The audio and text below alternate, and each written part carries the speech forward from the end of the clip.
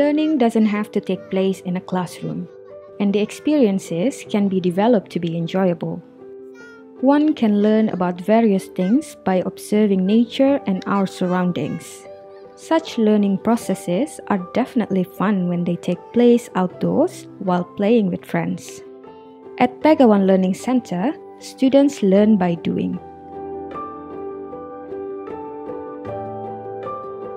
On 27 November, the Eco Warriors and 3 facilitators conducted a field trip to Sanur's Mertasari beach in Denpasar.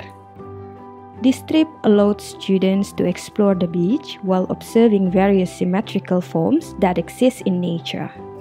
Fun activities started with collecting seashells.